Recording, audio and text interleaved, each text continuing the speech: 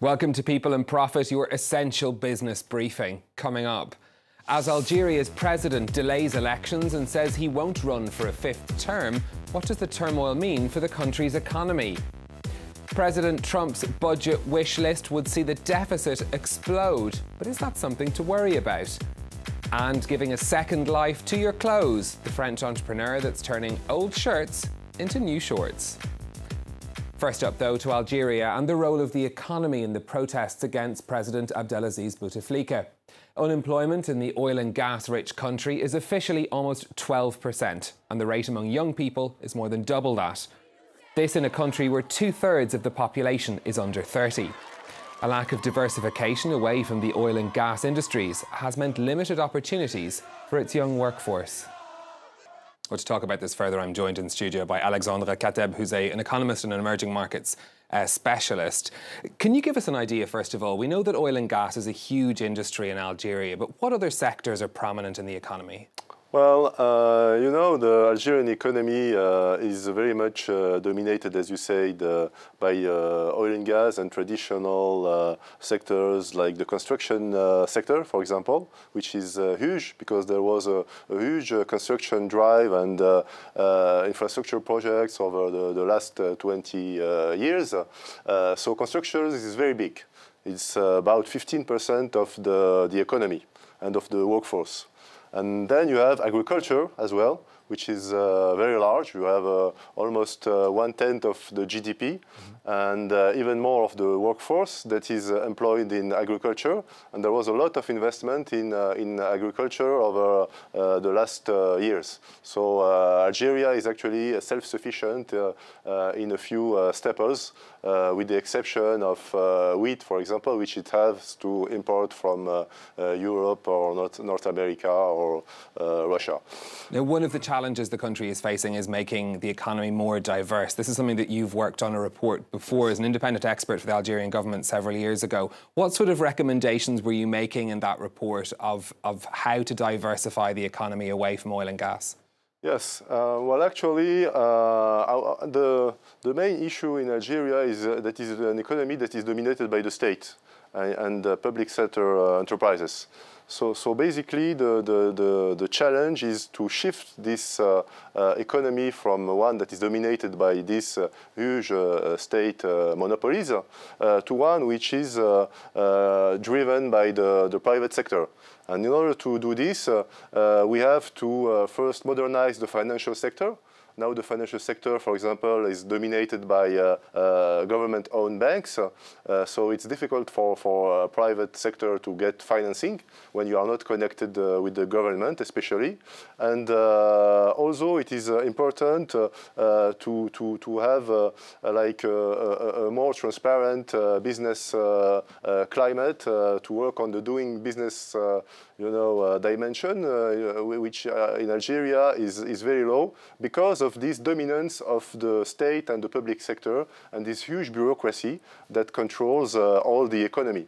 So it has provided jobs and subsidies for the population, but on the other side, it has kind of played against the development of the private sector. And are you hopeful then that whatever happens in the next few weeks in Algeria could lead to a change in that political will to do more to change the economy? I am hopeful if we see the government answering to these demands from the youth, from all these forces that really want more transparency in the system and that really want to get a bigger stake, so to say. But in order for this to happen, it needs a lot of political legitimacy. And it needs to show that it is willing really to reform the system, so to suppress all the laws that inhibit private investment, local or foreign investment to the country, to show that it's willing to modernize and privatize a part of the financial system as well. And this is a huge task, and for that, as I have written in a recent piece, really the main idea is this legitimacy. So the government has to show that it can lead these reforms, which for some of them are unpopular reforms. because when you suppress subsidies, when you put a higher price on gasoline or on electricity, this is something that the people don't like. So on the other hand, you have to give them more freedom to invest, more access to finance, more access to foreign partners without the state being in control of all these flows, actually. And how could what's happening at the moment in Algeria, is that going to affect how international investors feel about the country as well? Because it's been difficult for Algeria to attract international investment until now.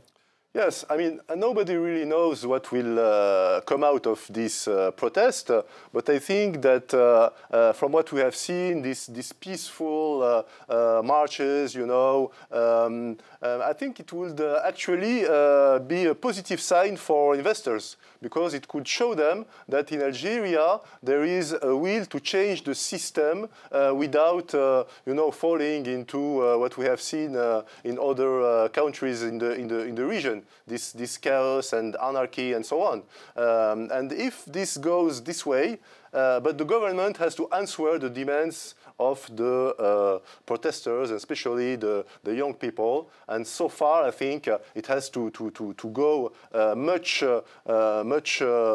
further in this direction. What we have seen is that for the time being, we have the same people that are actually proposed to manage a political transition. And I think the young generation, they don't want that. They don't really a radical change, but a change that is peaceful and that offers them more opportunities. Okay, Alexandre Kateb, economist, thank you very much for coming in to speak to us about this.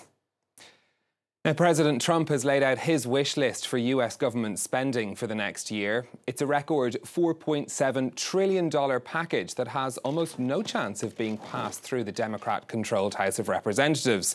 The budget, nevertheless, envisages massive cuts to education and health spending, but more money for the military and over $8 billion for the border wall with Mexico. The plan would see the federal deficit rise and plans to balance the budget in 15 years instead of the usual 10. Washington has a spending problem, and it endangers the future prosperity of our nation for generations to come. This budget contains nearly $2.7 trillion in savings, more spending reductions proposed than any administration in history. This budget will balance in 15 years. So does the size of the government deficit really matter? Kate Moody's been looking into this. Kate. Well, Stephen, a deficit occurs when the amount of government spending is higher than the amount it's bringing in tax revenue. Over the past 30 years, the U.S. government has steadily run up that deficit, especially as it spent more to boost the economy during the global financial crisis. The official figure for this fiscal year is $985 billion. Donald Trump's 2020 budget proposal would drive it up to $1.1 trillion. Now, the bigger the deficit, the deeper a government sinks into debt. When interest rates are low, it's easier to roll over that debt. Investors are generally confident that economies like the U.S. will pay its bills on time, so markets tend not to panic about those high numbers. Predictions show that the deficit as compared to GDP would sharply worsen in case of a recession. Most economists believe that periods of strong economic growth, like the U.S. is currently experiencing, should see government revenue at its highest and deficits low, leaving plenty of room for action like increased spending during a downturn. But that's not currently the case. The Trump administration's sweeping tax cuts saw a dip in revenue from both personal income taxes and corporate taxes. The concrete impact on economic growth remains fairly small for now, but it will drive up the deficit by nearly $2 trillion over the next decade. Politicians and economists have traditionally championed low deficits and debt loads. There are signs of change on both sides of the aisle because there's an argument that as long as the economy remains strong and the government makes its payments, the benefits can be worth that funding gap. But the overwhelming wisdom is that it's not sustainable in the long term, so deficits continue to spark debate. Stephen? Kate, thank you very much for that.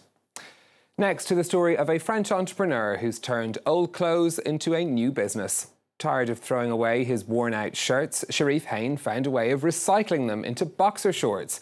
He's joined forces with a French organisation that helps train the unemployed in the art of making clothes.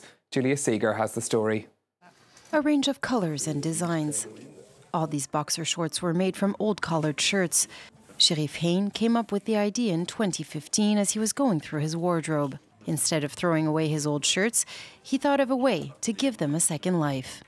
We can't continue to pollute like this forever. The textile industry is one of the most polluting industries in the world, the second most polluting, I believe. So we really need to rethink the way we produce. Not giving in to the so-called fast fashion is a good way to change the world and make it a better place.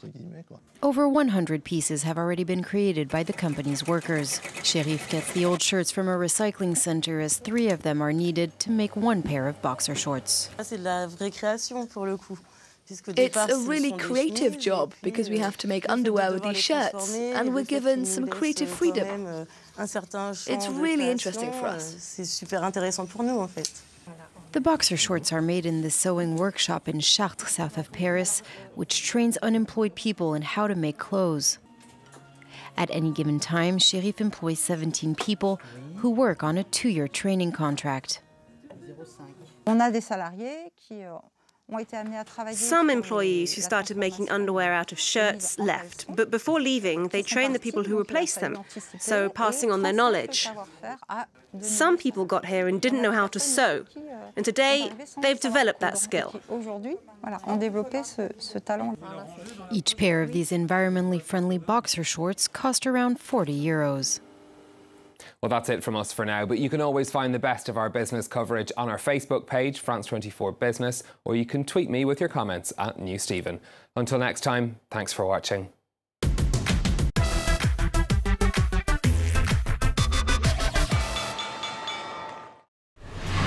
We are journalists, and normally you have to listen to us, but you have things to tell us too. Maybe you've experienced a dramatic event, or you've got something important to say. You want to make a difference. That is why we created The Observers. Now, the first step is very easy. You get in touch with our team. Send us your images, tell us what you've seen. And then it's our job to get your voice out there, on our site, on social networks, on your mobiles and tablets, and on TV, of course. You can appear in our weekly show via webcam.